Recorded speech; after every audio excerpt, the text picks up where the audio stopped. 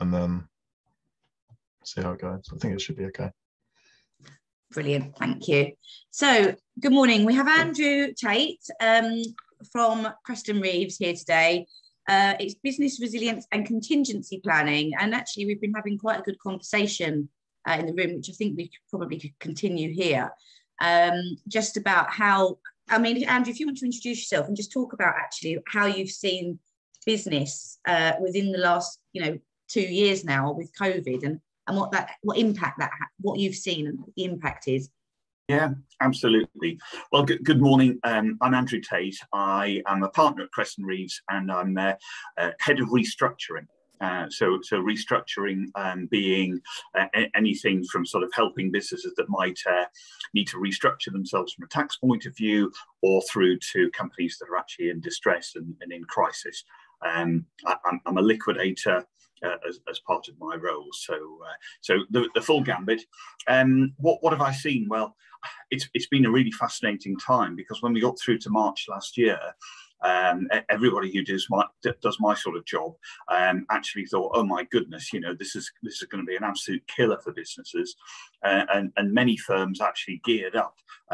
There's a huge amount of movement in our market where people were moving from one company to another, where companies were thinking, right, we need to get ready for the deluge of companies that are going bust, and actually it didn't happen. And obviously the government stepped in with furlough, with all the CBILS loans, the bounce back loans, etc.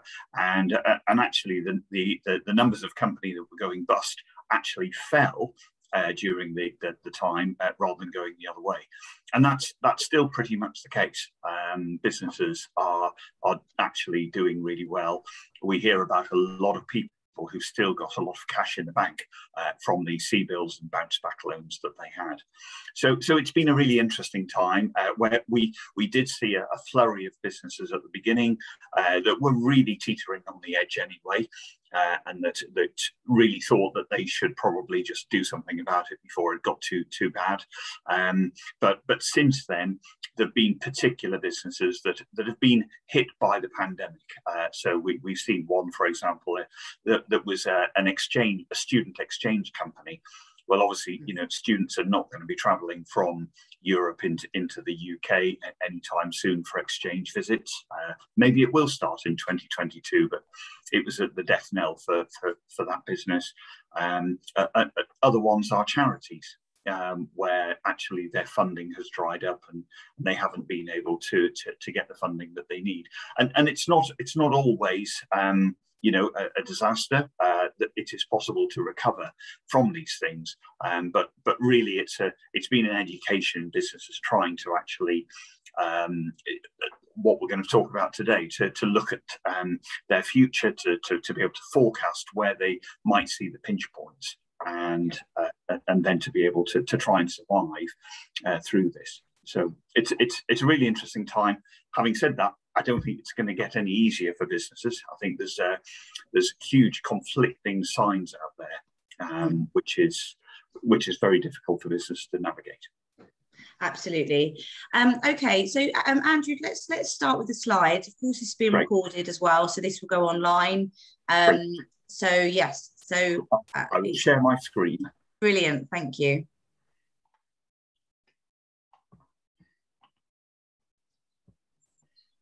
So can everybody see that? We can. I think you're in. I don't know if it's in presentation mode. Okay. Yeah. No. Hang on. No. Let me just do that again.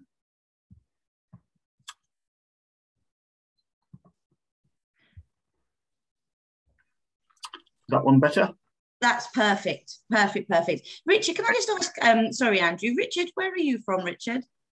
Stafford Perkins. We're a firm of chartered surveyors in Ashford. Fantastic. So okay. Local lads deal with receivership work as well. Brilliant. Great. That's good. Great. Learning from each other. Love that. Okay. Over to you, Andrew. Great. Thank you. Well, Richard, I'll be very interested in your input during this. Please do. Let us share your experiences. Okay, So yes, so that's me, head of restructuring at Kreston Reeves. The idea of today is to help businesses with current circumstances, remembering to take a step back and look to the future. And I think it's really that sort of future-proofing, looking at what's likely to be coming up in the future, which is so important. Really looking at agility through funding, making sure that the cash is there for whatever your business needs in the future. Resilience, and actually that should be contingency planning, not consistency planning, beg pardon. Crisis planning and management, which is really where I get involved with things many times, and the importance of looking at opportunities in a crisis as well. Brilliant. I just thought it would be helpful to set the scene. So quite a few people in my world who do the sort of work that I do, it really bugs me because they post things onto LinkedIn, which are basically, in a sense, celebrating the bad news, and that really bugs me because actually, we're all in this economy. We all want the very best for the economy, and there's always going to be business failure. I just don't think that people should actually be crowing about it. So I thought it would just be useful in setting the scene, in looking at the positives, because there are some real positives out there, perhaps looking at where the threats might come as well. So on the positive side, the thumbs up side of this slide, we've got, the positives. We're all getting out and about. Social activities are increasing. That's producing revenue for the economy. GDP is bouncing back well, and ultimately we're all getting back to work as well. We're getting back to our offices. I think there's still a bit of an issue around city centres, but I think London's busier than it certainly has been in the last 18 months. On the funding side of it, we've obviously had the C-bills, the bounce back loans, the grants, and that really means that a lot of businesses have actually got cash in the bank ready to take on the challenges that are coming through. There isn't really that much pressure from banks. Banks are being very sensitive to businesses that might be having difficulties, and that's really led by the British Business Bank. They've been leading the way on that. And HMRC have also been helpful, really trying to support businesses by time to pay arrangements if they need them, or deferring tax payments or VAT payments. So you've got all of that really positive stuff, which is helping businesses to be able to see their way through and have confidence in the future. But there are some negatives, and we need to just remember them. The supply chain, I think there's more and more coming through in the media about what the supply chain issues are, and I know from personal experience of businesses that are really suffering with supply chain issues, and by supply chain issues there I mean things coming across from China on the freight. Freight prices have gone up. The delays with container ships being in the wrong place, etc.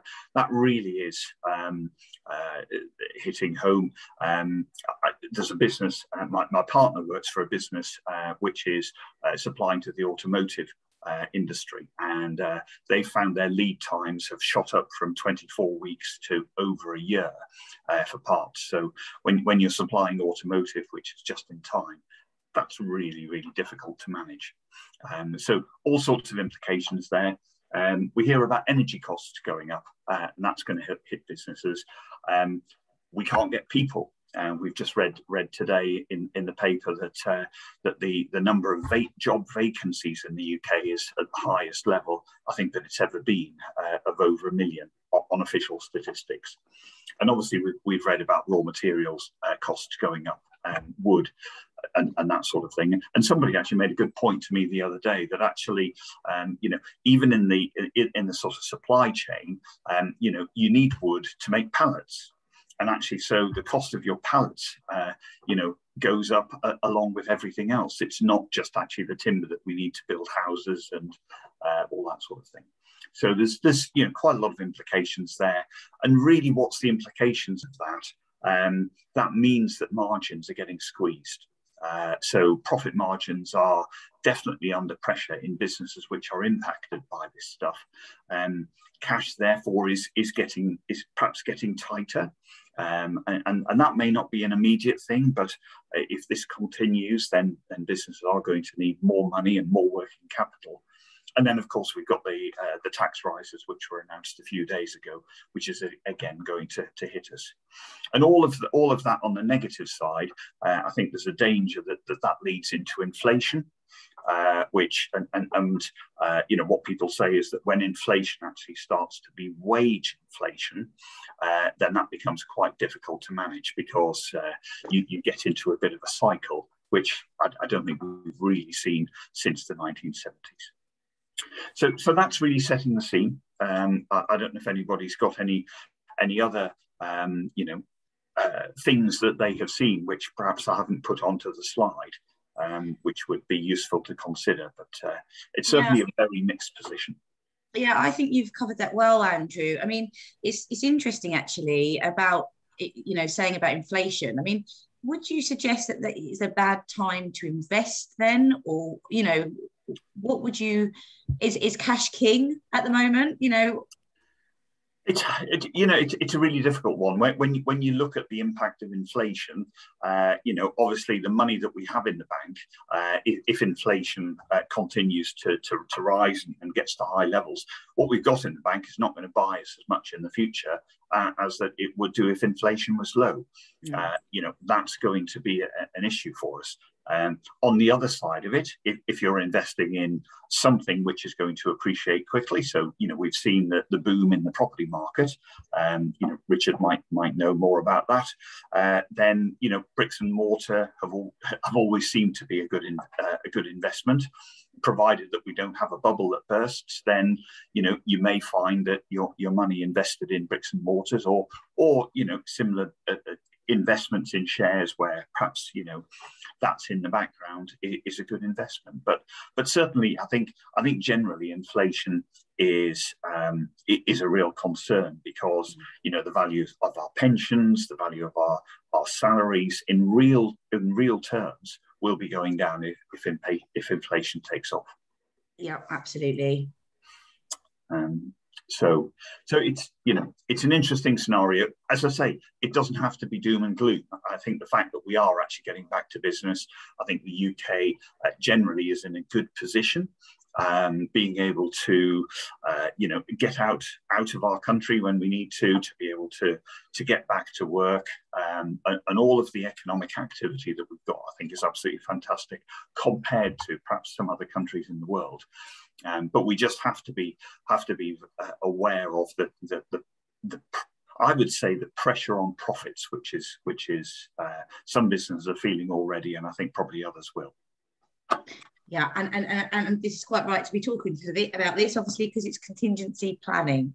Yeah, exactly. So okay, so let's just move forward. Retaining agility through funding. So the key question is here: do you have a cash contingency fund? So businesses need to think about, you know, what they've got in the event of that problems come along. And as I said before, many businesses we hear from the banks that actually, whilst I think the UK drew down something like 86 billion in loans and grants and bounce back loans from the government, and quite a lot of that cash we hear is actually still in bank accounts, untouched, almost ready for a rainy day. We hear the stories that some people have gone on a bit of a spending binge with the money, and there's absolutely no doubt that some businesses will have had to actually spend the money that they got just keeping their business ticking over. And I'm thinking specifically around hospitality and those sorts of related businesses where they simply could not operate. And even when they got back to operation, they couldn't have the number of people within their premises to generate a profit. So there will be winners and losers, but we do hear that quite a lot of businesses have got this money. So I think it's a real question for businesses: do they actually have a cash contingency fund available to them? and a general rule of thumb is to have enough cash to cover about 3 months of operating expenditure. That just gives you a buffer where hopefully if something comes along and hits you, then actually you've got 3 months to be able to sort it out without getting to the point where perhaps you can't pay the bills as they go along. Different businesses will have different needs. We talked about charities earlier. I've spoken to charities in the past where there are people involved in charities who simply do not want to take any risks, and that's perfectly understandable. So we do find that charity clients actually want to have a very comprehensive, what we call a reserves policy.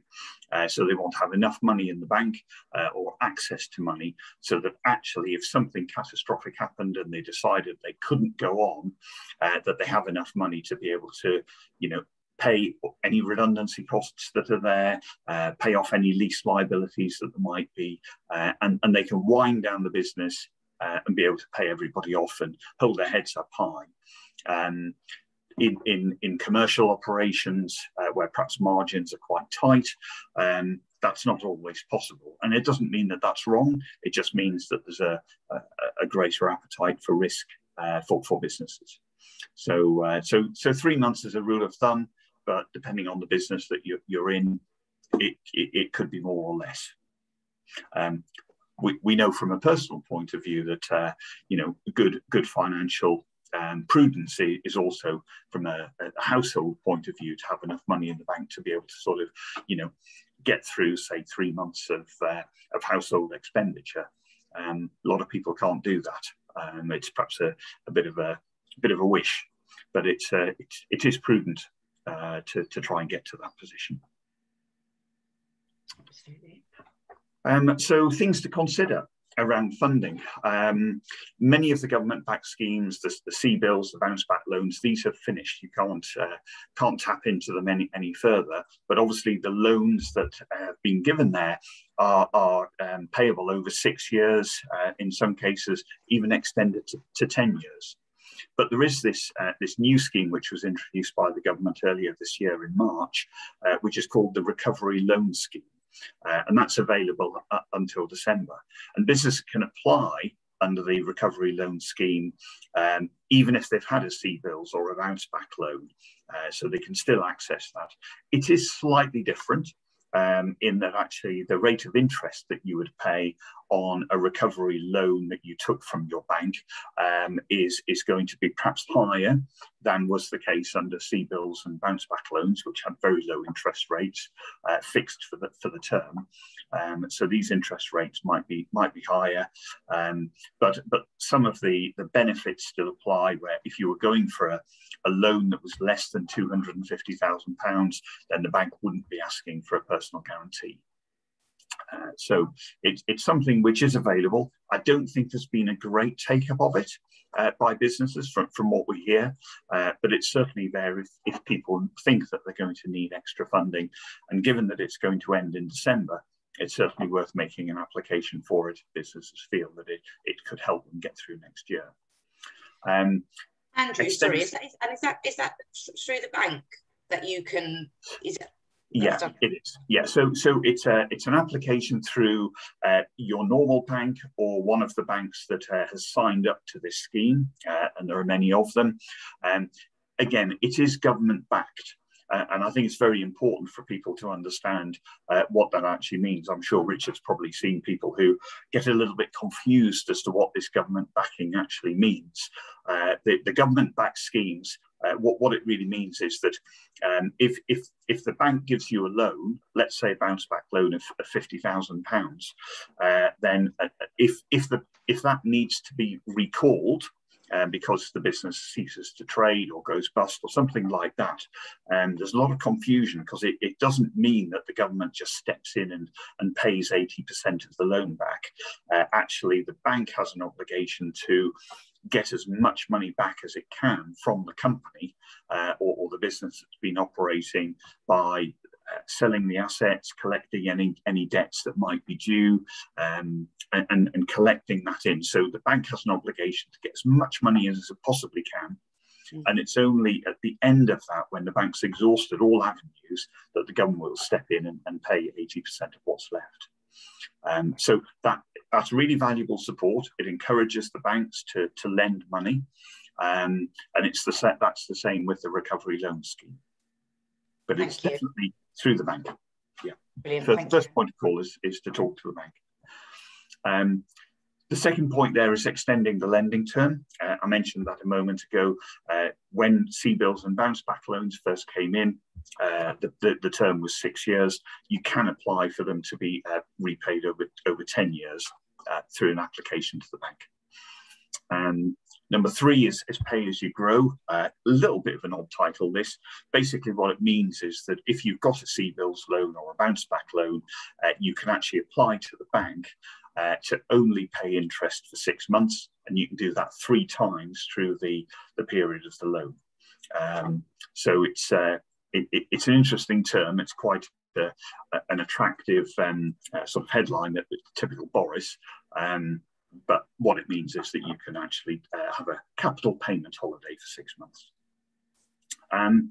We'll come back to scenario planning, but basically what we're saying here is if you are approaching a lender, just make sure that you're properly prepared and that you've done your scenario planning, you know what you're talking about.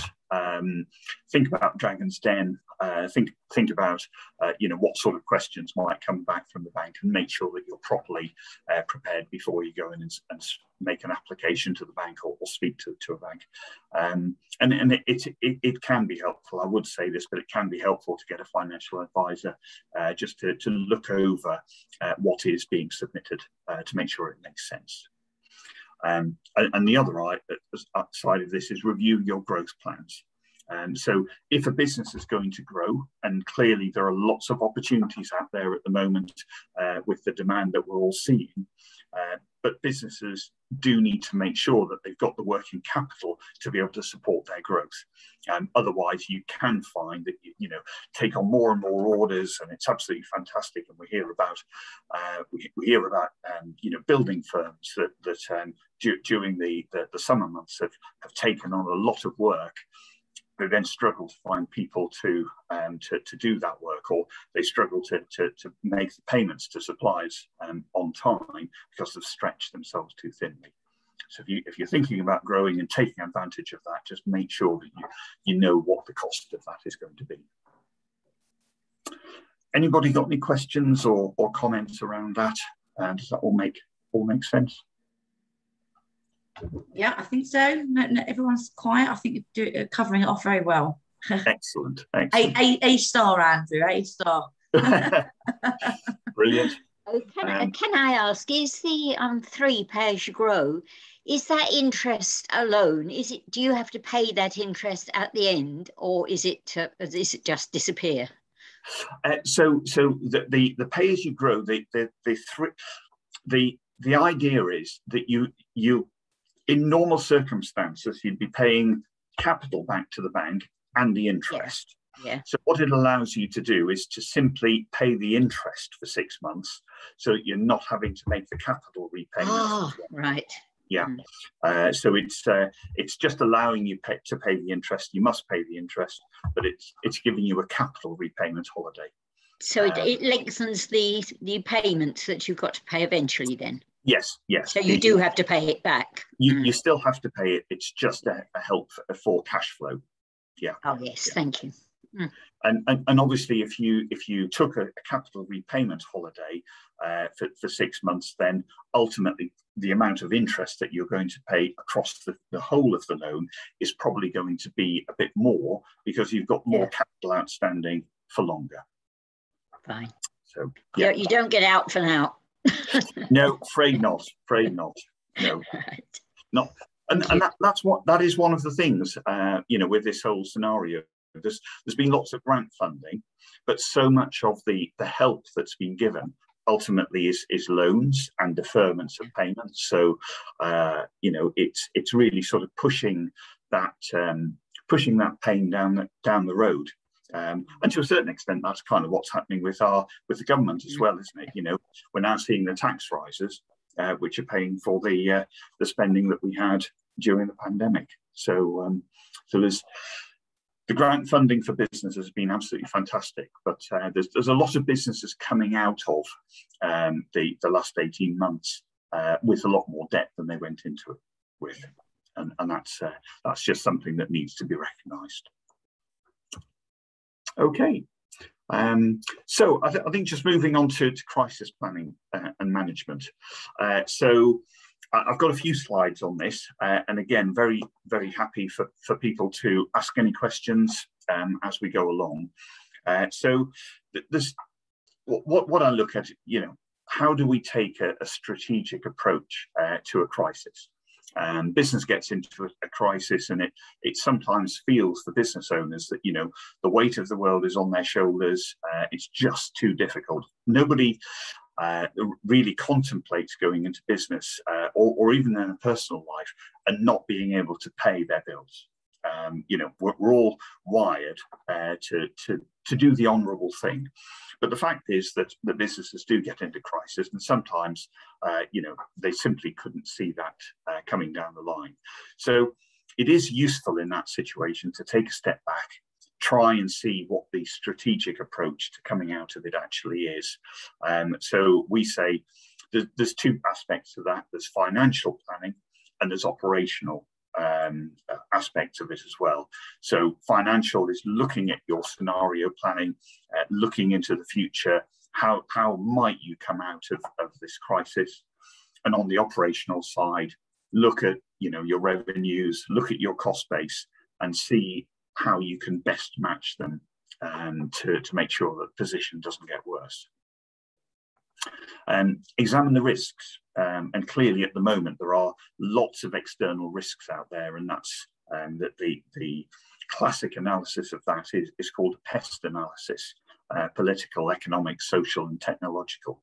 All of those factors are very, very much out there at the moment, with bringing influences and impacts on businesses. So it's very important to look at the wider scenario, and then to be able to model scenario planning. And what we say in that is scenario plan for what you can see in your head, you know, might be the situation for your business for the next 12 months, but actually think about some extremes as well. Nobody could predict a pandemic coming along. Yeah, well, perhaps one or two people could. I think Bill Gates and people like that could see it sort of coming down the line. But for most of us, it wasn't on our radar. So actually look at scenario planning, and we'll look at this a little bit further in future slides. And then really have a look at you know, how you can sort of be flexible in your policies. So let's move on to the next slide. So operational challenges. This is what, you know, you're in the middle of a crisis and you're finding that you know, you're running out of money. Okay, what do? You need to protect your income as far as possible. So ultimately, if you need, you know, if you've got scarce resources, you need to be trying to plough those into maintaining your income sources as best you possibly can. So get that revenue coming through, keep the business open as much as possible, have stock to be able to sell, you know, those sorts of things are really important. And we say that the next point is provide a longer runway into a crisis as possible. So very often business owners that get into difficulties bury their head in the sand. They don't know what to do. They know there's a deep down in them, there's a problem, but actually they just don't know what to do about it. So they bury their head in the sand, don't talk to anybody about it. But then something happens. And, you know, whether it's somebody, you know, issuing a court summons and getting a CCJ, or a supply that's stopping supplies, or HMRC sort of starting to knock on the door. So we don't want to be starting to address a crisis when those things happen. Ideally, we want to try and look at them at an earlier stage. And big companies that borrow money from banks, they have covenants. They have covenants around balance sheet strength or share price and that sort of thing. And the idea of these covenants is actually to give the bank an early warning that a company's got difficulties long before it actually happens. So even with smaller businesses, to provide as long a runway into a crisis as possible just means that there are more options available to think about at an early stage. Now, it's easier said than done. You don't necessarily see these things coming through, but this is really why forecasting and sitting and thinking about what's coming down the line is so important. Communicating with stakeholders. Again, people will tend to sort of bury their head in the sand. The phone starts ringing from suppliers, wanting to know when they're going to get paid. And it becomes really, really stressful because clearly, those people want to know what's going on. They want to know what's going on, but if you tell them the truth that you're starting to struggle, then actually they might stop supplying. And that's going to make your problems even worse. So it becomes really difficult for people to manage it. We actually find, and we're a firm of accountants, and we find that clients who really, really need to talk to us about sort of where their business is, they get scared about talking to us if they haven't paid a bill. And so you can find that, something happens to a client and you didn't know that they had problems because they've gone quiet. And that's just the worst thing that can happen. People also worry about talking to a bank because they think, if I talk to the bank about the problem, they're going to pull my overdraft facility or, something like that. And again, the bank manager would much prefer to know at an early stage if there are issues, because they then know that there are some options to help as well. So absolutely, I think that's a really valid point, Andrew. I mean, finance is the number one thing, isn't it, that people will bury their head in sand. I mean, I'm the world's worst. I'm with that myself. So I completely understand what you were saying. Yeah, it is, and as I say, the thing is that actually we're all wired to pay our bills, right from an early age. I'm sure, when we get financial education, whether it's from our parents or from school or elsewhere, people are saying, live within your means, make sure you can pay your bills, etc. And it's inbuilt into us. And so actually, sometimes the absolutely right thing for individuals or businesses is to say, you know what, I can't do this, and actually I just need to accept the fact that I can't do it, and actually not really get bogged down with the stigma of it. But it's really difficult for people to be able to wrestle with that. Yeah, absolutely. And the thing is, from a business owner, especially, if you think about a director of a limited company,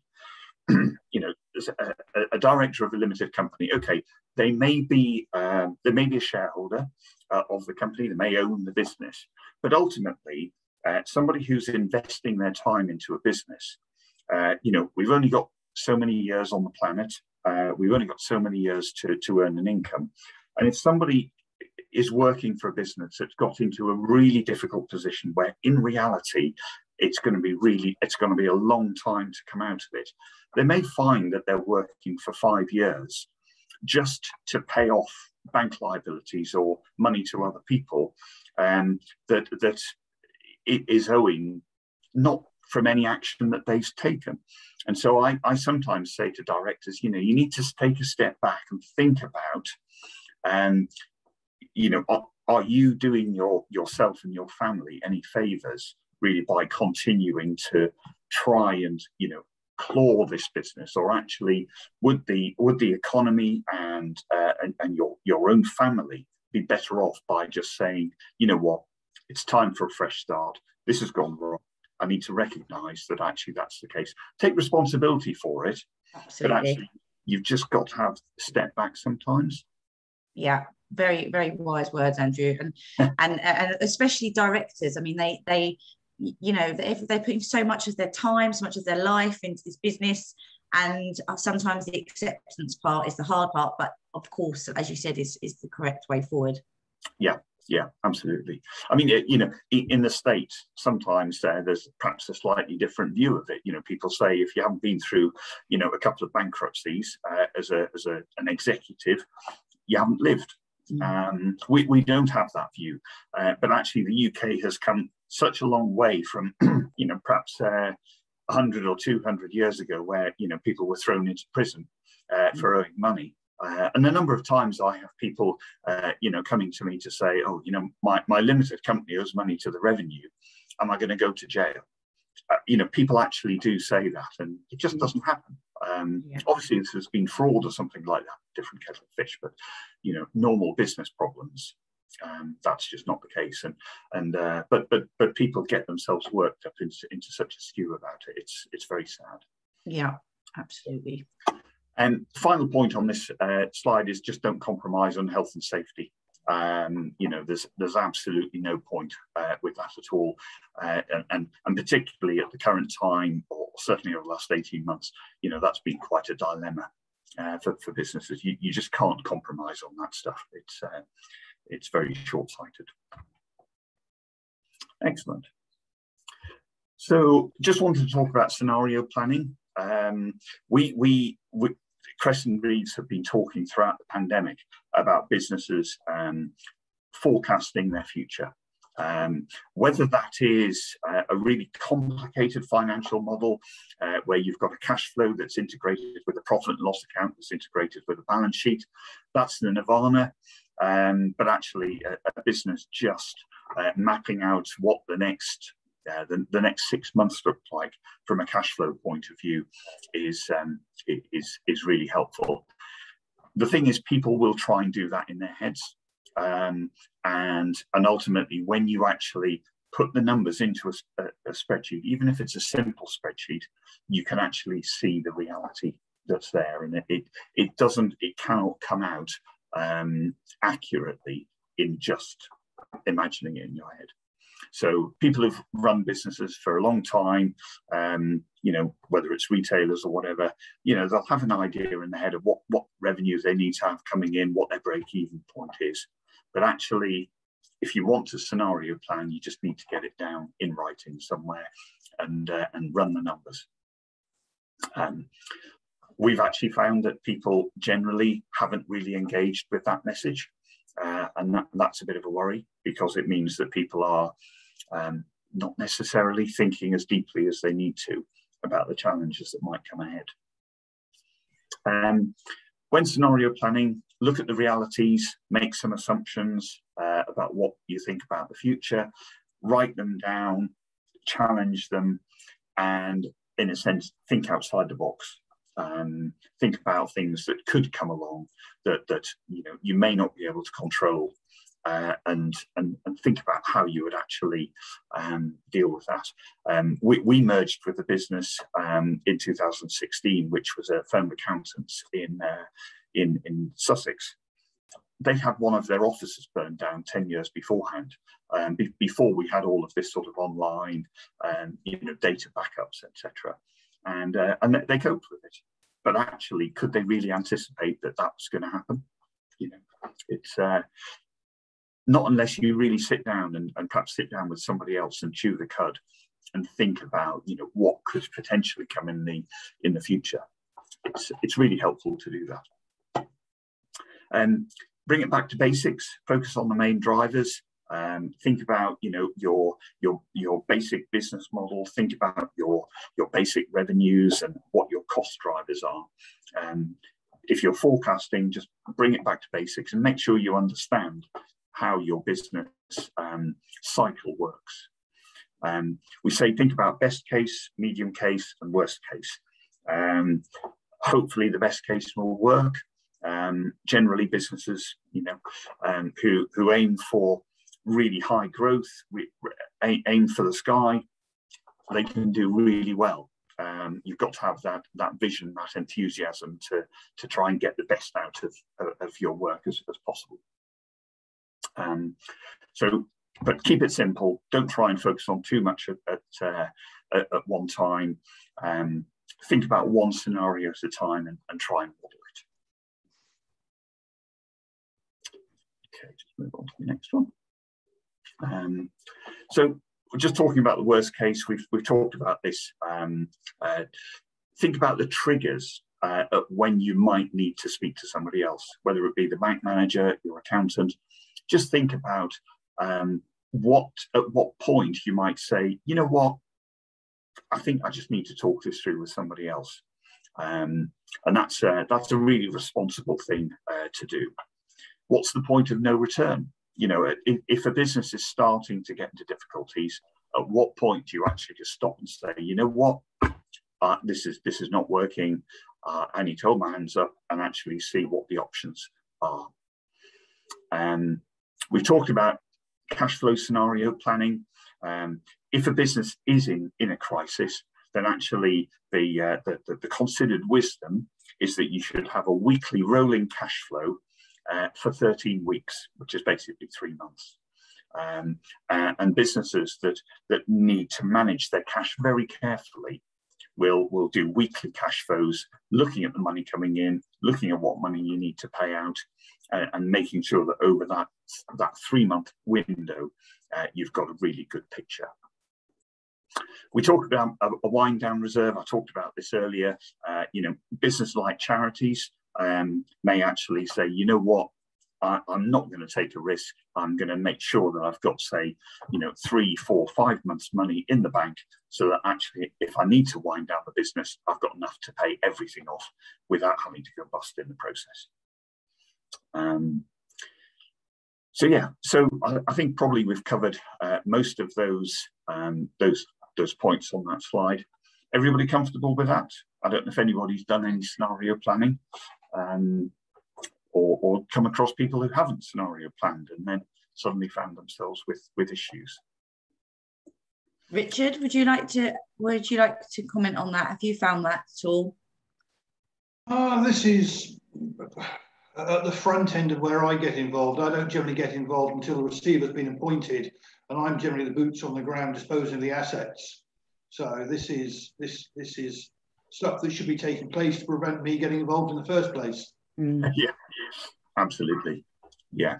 And Andrew, is that where they would? Is that what your ideal client looks like to you? Somebody that would come and seek your advice before they get into a situation where they're obviously having to go to Richard or yourself, you know, when it's too late. Yeah, you know, and it's really interesting because people who do the work that I do have. The skill set has developed over the last probably 15 years. So our focus is now much more on actually trying to prevent failure and to be able to manage it going forward, to try and help a business to recover, rather than actually, as perhaps was in the past, where we would simply be consulted when it was too late, and the only option was for the company to go into administration or liquidation or receivership, and the assets get sold. It still is the case that actually you might find that part of a recovery plan is that if you've got a big business, one bit of it actually might need to go if it's dragging down the rest.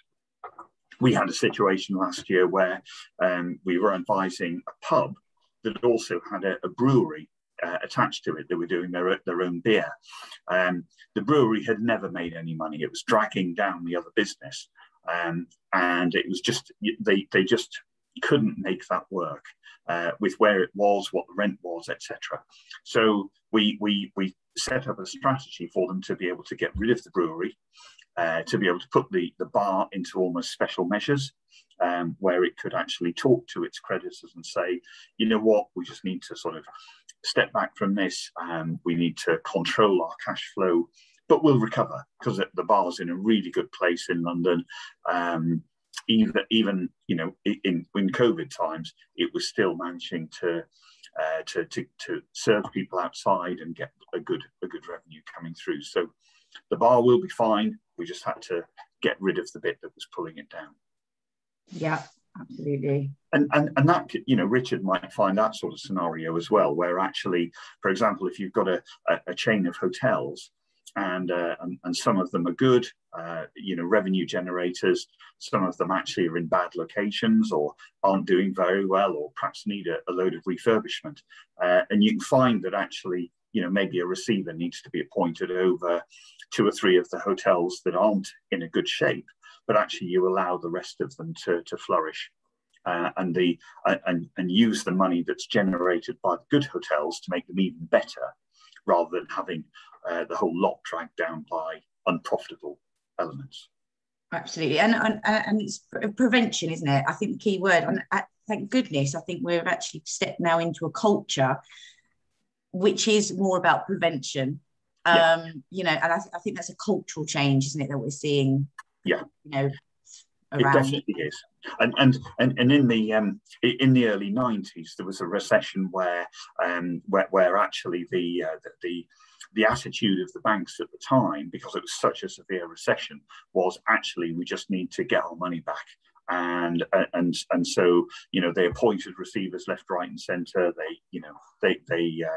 It was really horrendous time. And coming out of that, everybody learned from that. So when you came through to the financial crash that we had in 2008, actually, there wasn't a huge amount of business failure coming out of that, because the banks were really trying to work with businesses and turn them around. Yeah. Thank you, Andrew. So, pivoting, we've talked about this a lot over the last 18 months, and I think it's still very much the case. You know, we're still all having to really gear up and make sure that, you know, we are future-proofing our businesses by diversifying into digital situations as much as possible. So I'm not going to dwell on that. I can see that time is marching on. Just a quick point about communication in a crisis. Really, I always say, you know, that the communication is king. And just as we were talking before about, you know, not necessarily burying your head in the sand, not necessarily talking to people, I think it's really important that actually the right messages get out. So there are different stakeholders. We've listed a few of them, just to pick a couple out. You know, what about employees? If the business is facing a bit of a crisis, do you tell your employees, knowing that they may go off and try and seek new jobs, particularly in the current market, or do you actually just try and sort of, you know, button down and keep them in the dark? And it's a real fine balance. You know, I once had to wind up a business in the middle of December, 2 weeks from Christmas. You know, the employees were not happy that they got left until that point without knowing anything about it. So it's a real fine balance, and every situation is different. Suppliers and landlords, you know, they quickly know if they're not being paid that there's something up, and they will get, you know, they will get quite aggressive at times about collecting their money. So it is a stressful area. But sometimes you just need to talk through what that messaging is and be honest as you possibly can with people, because generally, especially at the moment, you know, a supplier is not necessarily going to want to lose a customer if they're just having some temporary difficulties. Not talking to them will annoy them, it'll destroy that trust, but you need to gauge sort of exactly what you do say to them. Banks we've talked about, shareholders and other investors, important to keep them up to date with what's going on. And actually externally, you know, there are PR agencies out there which actually deal with crisis management. I hadn't come across this until a few years ago, but actually there are PR companies that really actually will, especially with bigger businesses, you know, they will advise them exactly what to say, you know, what positive messaging to put out, even if the business is going through difficult times. And what we also say is communication within a board of directors is really important, and recording their decision making is absolutely crucial. Absolutely crucial to make sure that if the company does go bust and a liquidator is looking at the conduct of the directors afterwards, that you know, everybody knows what they did and why they did it.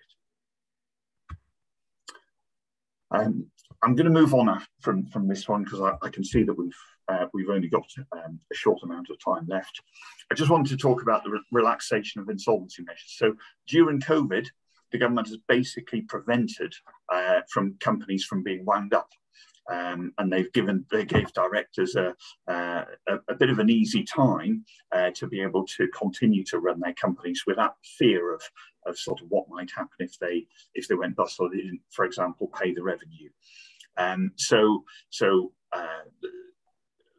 company directors have been able to trade on even if they knew that they were making losses, which in normal circumstances can be a worrying time. But all of that is coming to an end now. And certainly from the end of September, companies can now bring winding up petitions against companies that haven't paid. So if there's a debt there, for example, owed to HMRC, from the 1st of October, they can present a winding up petition in court. And that's, we were talking earlier, Kelly, about, you know, what's the future holding? I think that is going to be quite an interesting scenario, because I think the courts are going to be flooded with winding up petitions against companies, which is just going to increase the pressure in the business environment. So, you know, I don't want to anticipate lots of winding up, but I think the pressure on businesses is going to be building quite quickly. I mean, we were talking about it before, wasn't we, Andrew, and just saying that, and actually some of the businesses that perhaps might have actually not been here, unfortunately, a couple of years ago, through the government's loans and what they've offered, have actually been able to continue with their business. So I think we're going to see those, unfortunately, you know. Yeah, and I think that there is also a worrying thing out there, which is that the government has got it into its head that actually, if a company goes bust, then they kind of naturally assume that the directors have benefited from the money that hasn't been paid to the revenue. And so there's legislation that's been brought in which allows the revenue to actually go after directors themselves personally much more easily for what would otherwise be, you know, business related liabilities. I saw a situation recently where one of our clients, a charity actually, they owed quite a lot of money to the government. They owed about £500,000 to the government, partly due to COVID, partly due to issues that they had before. And they got a letter from the revenue, which basically said to the company and to the trustees of this charity, we want £350,000 from you within 4 weeks. And it wasn't just the company, it was personally against the trustees of the charity as well. So you can imagine that put the cat among the pigeons, because companies have generally got limited liability. Directors don't have to pay that, you know, for the liabilities of the company. But if the revenue were going to start targeting directors personally for company liabilities, then, you know, that's quite worrying. Yeah, definitely something for people to be aware of. Just very quickly, I think this is just the final bit of this. Just really, this is a Chinese saying, which is, in a time of danger, it's also a time for opportunity. And it's just really to say that there are opportunities out there. You know, for if Richard goes in and is having to sell a business, sell a property, then clearly, you know, that's an opportunity arising out of a failure. And we find that all the time, you know, that businesses that need that restart, where actually there's a good underlying business, it's a great opportunity for somebody coming along if they've got the money to be able to buy a business. So it's something that we very much focus on, and we've had the discussion within Kreston Reeves of actually small business owners may be aware that, you know, that there are competitors or there are suppliers or customers that they come across, you know, where actually they could really do with getting together with another business, whether it's a merger, whether it's an acquisition. But at the smaller level, they don't necessarily know how to do that. And that's something that we really need to be aware of as accountants, to help our clients to be able to say, okay, you know, do have a look around. It's not as difficult as you think it might be. And if you think that you should merge with another business or buy another business because it's a great opportunity, talk to us about it, talk to a bank about it, because we may be able to make it happen. Absolutely, and of course that's where the chamber is. The Chamber of Commerce is so, it's such a great opportunity for small medium businesses, because of course it provides that environment for exactly that. Exactly, that conversation that if there can be trust between businesses, where a business owner who is having difficulty says, you know what, I could really do with sort of hooking up with another business partner, getting some investment into the business. It's really a time of opportunity that people should be able to seize. And we know that private equity investors are going to be out there looking in a vulture type way, trying to pick up businesses that are in difficulties. And businesses that interact are probably in a much better place to be able to make that happen. Absolutely, Andrew. Cool. Is there anything anybody wants to ask? I know we're running very short of time now. Are there any burning questions anybody wants to ask before we finish? I think Kaz has got a couple of questions to put forward from businesses within the chamber. Thank you, Kelly. Thank you, Andrew. Always interesting. I'm acutely aware of time, so won't prevail unnecessarily on our guest time. I've got two businesses that weren't able to attend, sadly, today, but both had points on the same topic. One company is a third generation janitorial cleaning company. So they've been going a very, very long time. The impact of COVID was that many of the facilities they serviced simply closed down. The other is a 20-year-old coffee vending machine business who once again were impacted by offices and facilities. So the same problem. The question that they're looking at, and it's both of them, is they are very, in terms of their due diligence, they review their terms and conditions. What they're saying is that the companies that they service, that were their clients, paid commercial rates, paid their insurances, paid their rent, but these two companies both gallantly gave contract holidays to the organisations. They're now coming up to review their T's and C's, and they want to inbuild into the T's and C's a clause which says that if the client is forced to close down for whatever reason beyond the provider's control, how can they impose those very rigorous T's and C's, and would that be a way to go? The reason being, both of them had contingency, both of them had war chests for 6-7 months. So these are not fly-by companies that went from one month to the next. Sadly, some of our chamber members, they don't know where their next mortgage payment will come from. And that's no criticism. It could be that they're embryonic, couldn't it, Kelly? Or it could be that there simply wasn't the reserve. But both of these companies diligently had war chests. The janitorial company had 30 odd staff. The coffee machine company has 14. So large amounts of staff. What would your view be to building in, I think you called it wind down reserve, in placing at renewal much, much stricter T's and C's to help them? Gosh, interesting point. So I think that, obviously within normal contract terms, you would generally have a notice period. So thinking back to last year, you for example, the janitorial company, its services were suspended because businesses weren't going into the offices and therefore they didn't need cleaning. And so what's the position there? Presumably, they were asking for a suspension of the contract with the janitorial company rather than to terminate it. So I guess that in normal circumstances, you might have a notice period. That might be a week, it might be a month for janitorial services. So the difficulty that they've got is that, the clients could just terminate and they would only have that week to pay. What they might consider, I guess, is actually putting in some sort of suspension of service terms, so that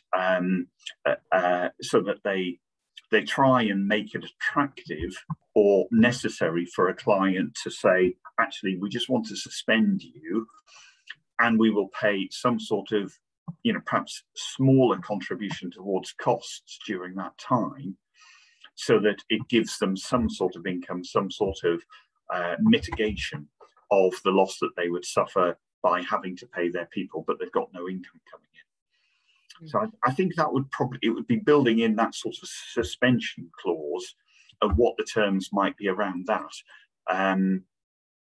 Because otherwise they're in a position where, they may just be given notice by the clients, and then they've got to hope that they get the contract again when the client restarts.